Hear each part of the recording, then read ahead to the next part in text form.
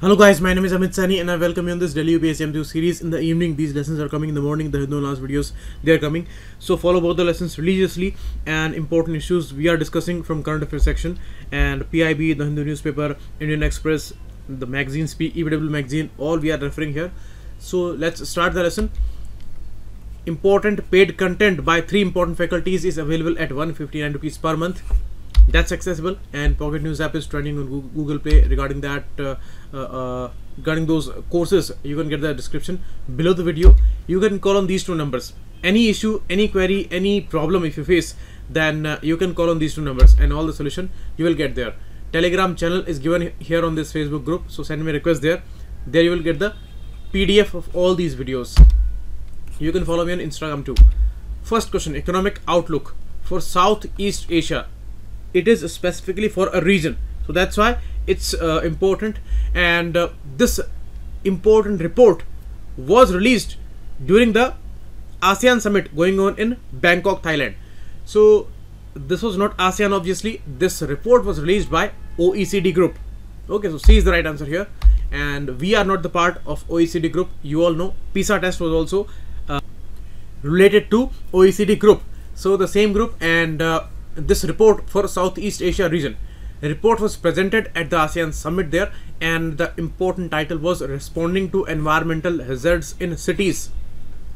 And they have also talked about the India's growth projections, like for the next 4 years phase 20 to 24. They say India is going to grow at 6.6%, and average growth of 13 to 17 was 7.4%. So these are some projections, and they are saying that Vietnam and Philippines are going to be the growth leaders for Southeast Asia region, specifically the ASEAN countries. So that's important, and all the important basics they are talking there. So OECD group has released the important report, economic outlook for Southeast Asia. Next, Indo-German Energy Forum. Was it launched recently during the Angela Merkel's important visit to India? No. It was launched 13 years back in 2006, and this year it was the 8th edition of it. Important bilateral relations are there, and the area is energy, and it is not only the renewable energy. You cannot say this statement is wrong.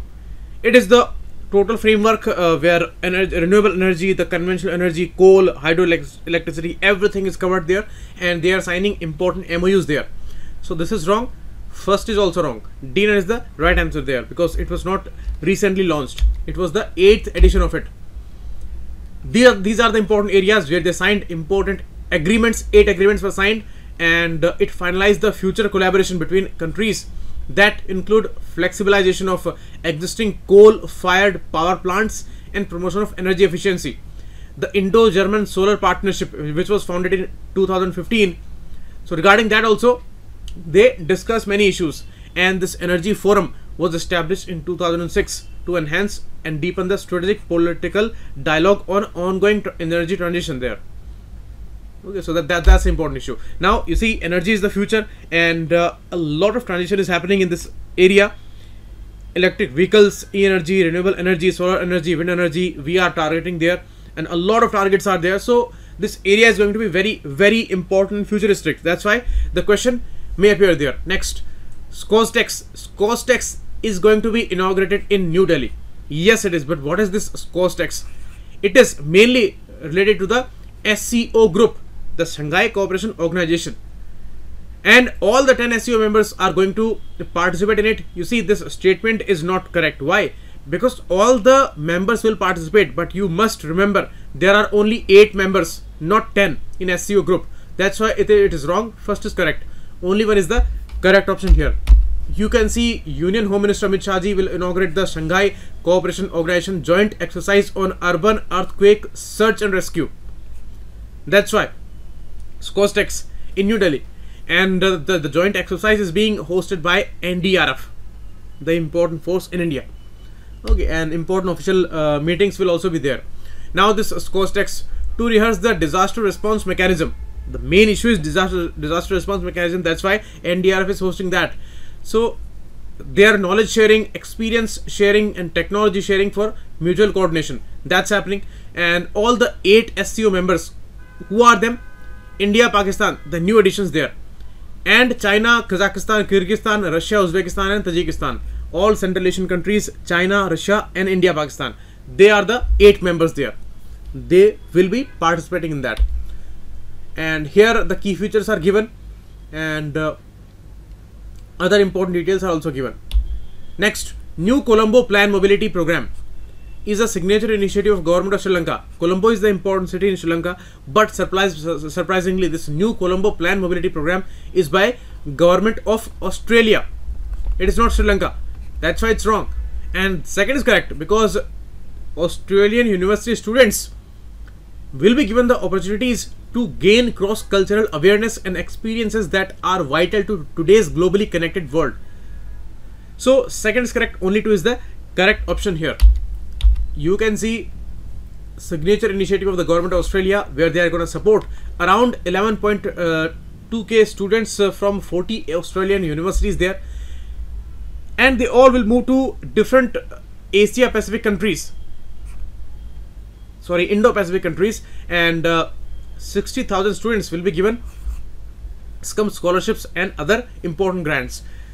And the 2020 mobility program also includes more than 1600 Australian students taking part in study and projects in India by mobilizing through 64 exciting Indian projects.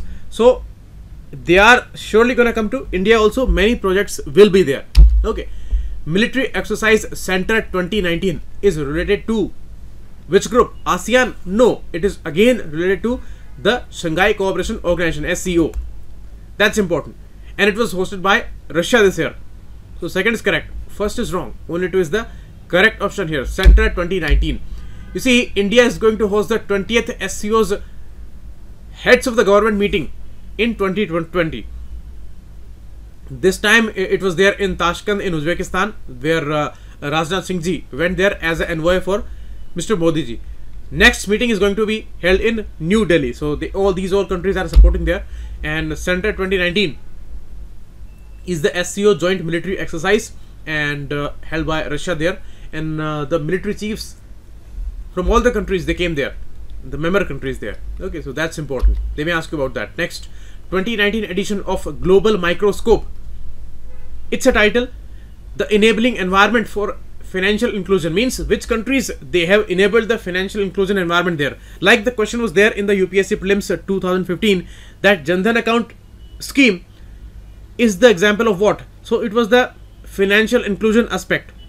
So that's why it's an important topic. So financial inclusion and the report regarding that. India is surely on the list, but it is not on the top of it.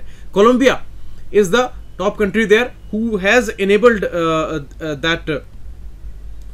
that progressive environment for the financial inclusion there. India is at the 5th position there. So second is correct, sorry, wrong, and first is correct, because it was released by Economic Intelligence Unit. This is a part of the Economist group, okay, American group there, and Economic Intelligence Unit releases this annual important publication, Global Microscope and Enabling Environment. So this time India is on the 5th position. Only 1 is the correct option here. You can see EIU, and it was the 12th edition. It was started in 2007. Okay, and Colombia being ranked at 1st position, and followed by Peru and Uruguay. 3 important countries from South America. 4th is Mexico, and 5th is India there. Okay, only 4 countries, namely India, Colombia, Jamaica and Uruguay, scored perfectly across all 4 parameters. Moreover, India, South Africa, Tanzania, Mexico, Uruguay were among the top countries that safeguard e-money via some sort of deposit, insurance or protection. So these details are important. These are all developing countries, likewise countries, and South American countries, they follow Indian models in many areas, and India also follow them in many issues. So importantly, they are the real you may say friends, and not rivals like China or Russia or America there. So a lot we need to collaborate there. So that's why these kind of reports are important. And here 5 parameters are given where EIU assesses these important countries. This report was first published in 2007. Title is the Microscope Report, and regarding the financial inclusion they are talking about it. Next, Kailash Satyarthi is among the recipients of Mother Teresa Memorial Award this year. Yes, it is correct. Regarding the social justice category, this important award is given to individuals and the organizations both. Okay, not only for individuals, also for organizations. And this annual award, as it is not established by WB government, it's a Harmony Foundation which established this award and endorsed by the missionaries of charities. Second is wrong, first is correct. Only one is the right answer there. Kailash Satyarthi is an important child activist. We all know about him. He won the Nobel Prize also. So Harmony Foundation there, and the title for this year was Combating Contemporary Forms of Slavery. And when you talk about slavery, then the abuse cases for kids, for women, girls, trafficking, these all the new forms, and especially for these areas, the awards are given this year. Okay, the award will be presented to laureates on 3rd of November in Mumbai, means today. They must have been given. Kailash Satyarthi, Robert Bilheimer Jr., Zita Swami. So these are also coming from other countries, not only from India. So that's important. Mother Teresa Memorial Award. Mother Teresa won the Nobel Prize in 1979. She won the Raman Magsaysay Award. She won the Bharat Ratna Award. So many recognitions she had, and she devoted her life for the poor slum areas of Kolkata. So her role was really great. 4 associations which received this award this year, you can see here. So this is all for today. We will meet again tomorrow. Thanks a lot. Keep watching. It was Amit Saini.